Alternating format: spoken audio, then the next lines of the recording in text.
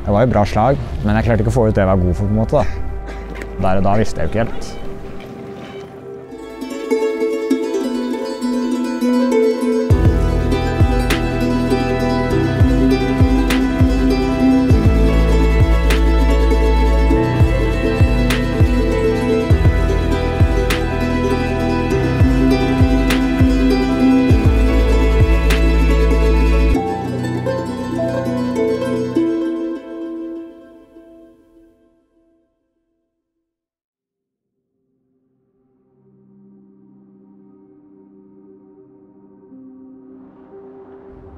Målet mitt er å kjøre på World Tour. Det håper jeg kommer til å skje i 2 år, kanskje. Men igjen så er jeg veldig sånn at det er ikke noe vits i å stresse. Det er bedre å heller vente på den riktige muligheten og bruke tid på å utvikle seg, og så være klar for det.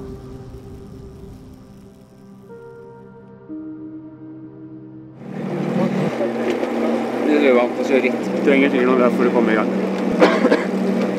Ja, litt hoste og sånt også, så. Nei, jeg tror ikke jeg har så mye å si. Ja, hoste er ikke. Hjelper ikke, men jeg tror mer jeg trenger noen ritt for å komme i gang. Jeg hadde litt sykdom i uka, halvannen uke før. Så blir det på en måte man kommer litt skjevt inn da, så ja, får man ikke helt gjort de forberedelsene man håper, eller har planlagt. Utifra forventning så var jeg jo ikke fornøyd med Algarve. Det var bare at kroppen på en måte ikke ville prestere ordentlig. Det var jo bra slag, men jeg klarte ikke å få ut det jeg var god for på en måte da. Der og da visste jeg jo ikke helt. Etter det så kom jeg hjem. Det var pollensesong, mars, april. Jeg var ikke syk, men jeg merket bare at noe var gærent på en måte da. Du gikk og så tenkte du, ja, i dag regner det kanskje litt bedre da. Og så går du ut og så føler du deg litt bedre.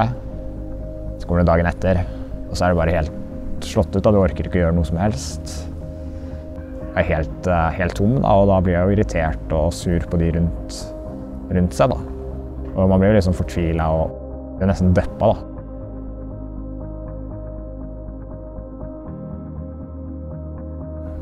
Tenkte at det var allergi, men altså ble det jo aldri noe bedre.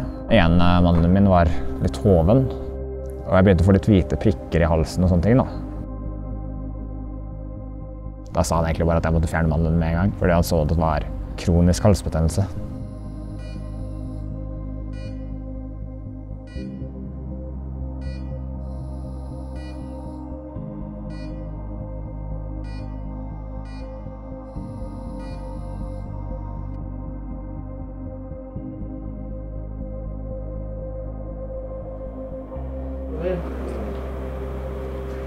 Det har gått fint.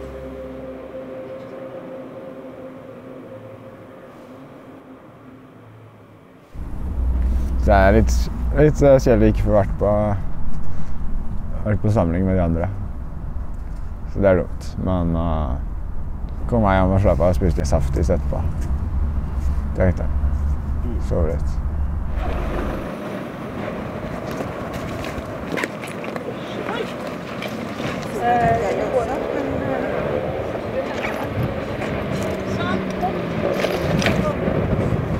Går det greit nå?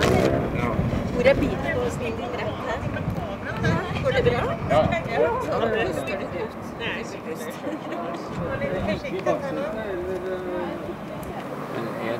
De dagene etter operasjonen så tenkte jeg det her er ikke noe problem, for jeg hadde ikke noe vondt i det hele tatt. Så husker jeg den 3.-4. dag, da begynte det å gjøre litt vondt. Og etter det så var det egentlig bare helt jævlig. Det var 3 uker som jeg hadde mye vondt. Jeg merket en ganske stor forskjell med en gang. Jeg hadde mer energi enn hva jeg hadde før operasjonen. Så det tydet jo på at det var et problem som var borte der da. Så jeg ventet egentlig 4 uker, og så da fikk jeg lov til å begynne litt gradvis. Så kom jeg på Torjus og kjørte bakketempoen der, og der var det ikke bra. Det var litt sånn sjokk på kroppen. Første løp var nesten første hardøkt. Jeg fikk lov til å begynne å kjøre hardt på mandag. Så jeg har hatt en liten hardøkt da. Så det var egentlig bedre enn hva jeg hadde trodd. Jeg vet ikke hvordan det kommer til å være. Så blir det bare jeg må besøke på følelse og se hvordan det går. Spise mye.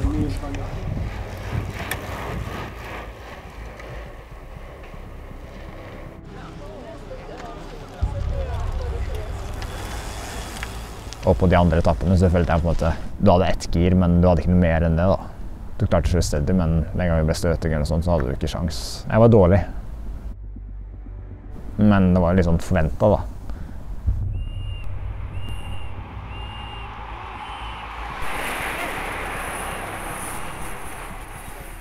Det går greit når jeg kjører sånn kontrollert, men når jeg skal over det, så er det bare stopp. Men det er ikke så rart. Jeg har jo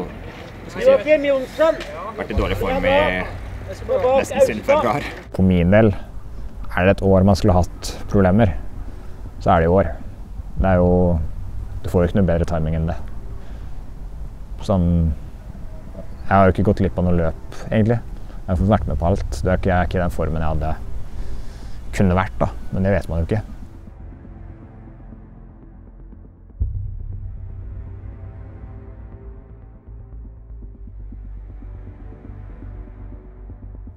Ut fra forutsetningene så er jeg mye bedre enn hva jeg hadde trodd og hva man hadde forventet egentlig.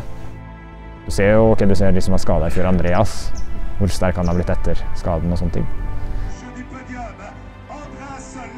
Du ser jo bare allerede at på noen ting så er jeg nesten sterkere enn hva jeg var før.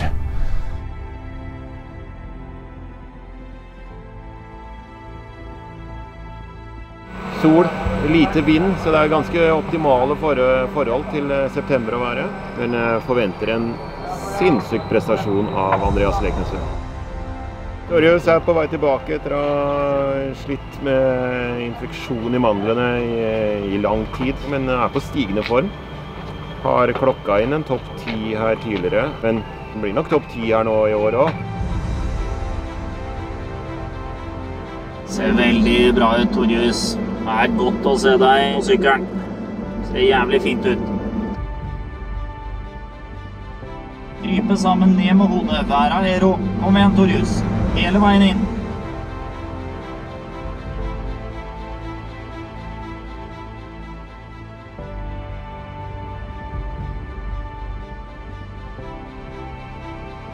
Nydelig.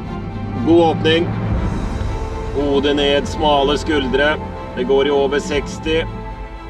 Leder med 25 sekunder nå, men du skal ta mye mer. Vis meg nå hva du kan.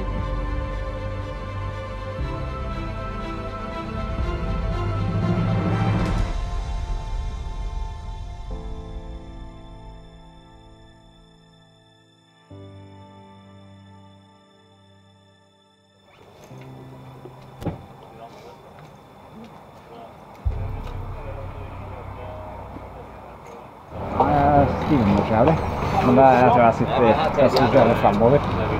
Så jeg kan være med at jeg sitter for lavt foran. Det er liksom du har gjort før? Ja, men jeg har jo ikke kjørt alt for mye på sykkelen ennå. Jeg har jo ikke kjørt så mye på siden februar. Det er jo at jeg ikke har trent på sykkelen. Ja. Det er OK tempo. Så er det på tide.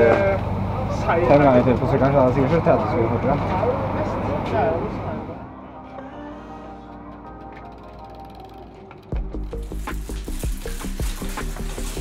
Frokost. Lillehammer Grand Prix. Yes. Hva vil du ha til frokost da? Ris. Ris. Og syltetøy. Ja. Kaffen er klar. Klart. Hva er den viktigste rollen Torjus Sleen har i laget? Den viktigste rollen?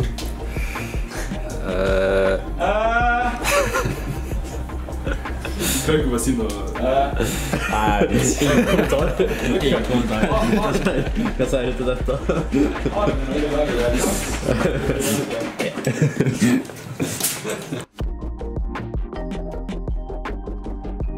I dag blir det en bra dag. Fin dag oppe i Gulbrandsdalen. Med mål på toppen av Hafjell. Så har vi tenkt å sette et ordentlig stempel på dette her med hele laget og Torstein og Andreas i finalen. Ikke tenkt å være så veldig taktisk og sånt, men vi skal bare sette ordentlig trøkk på det, og så er det opp til de to som vi anser som våre sterkeste, og vise at de er det. Så de skal få servert den siste bakken på sølvfat. Så blir det gøy oppover der for dem.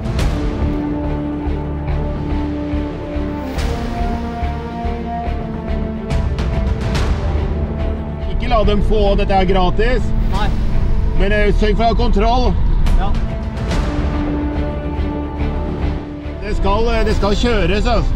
Ja, men... Vi skal ikke kontrollere det mykt inn til Hafjell, det skal kjøres hardt. Da sannhetens time kommet da.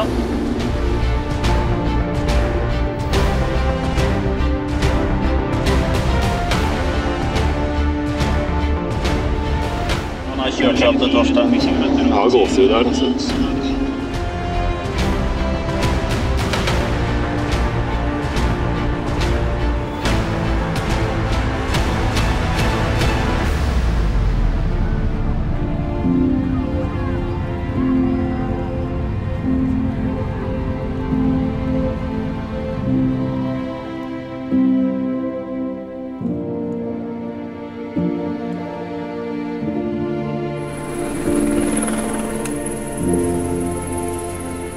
Du skulle henge med, og så tenkte jeg at hvis du slår meg på slutten, så er det null stress, så jeg bare kjører det jeg har nå.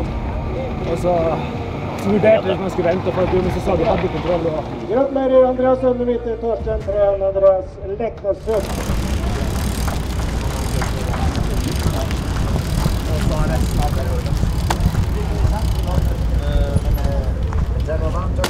Ja, du stiller veldig slutten her. Ja, 6. Jeg klarer godt jobba. Sterkt. Flott jobbet. Vi tok det den litt sikre veien. Vi kom til å måtte jobbe på en eller annen måte uansett, så vi tok bare arbeidshanskene på fra start. Dro det hardt til bunnen av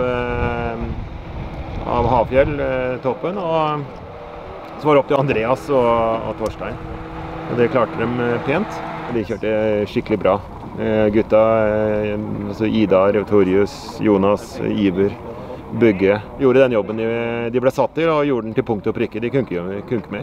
Så da er vi akkurat så gode som vi er i dag. Hverken mer eller mindre. Torjus var overrasket. Jeg trodde det skulle ta lengre tid før han kom tilbake etter operasjonen og alt, men han er jo... Han er tilbake allerede. Det var overraskende bra. Det var sterk sånn.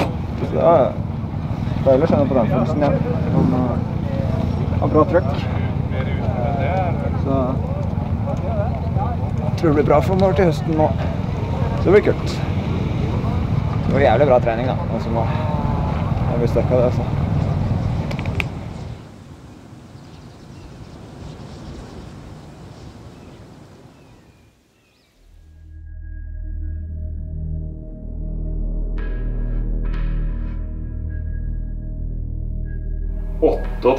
sektorer med 60 km grus.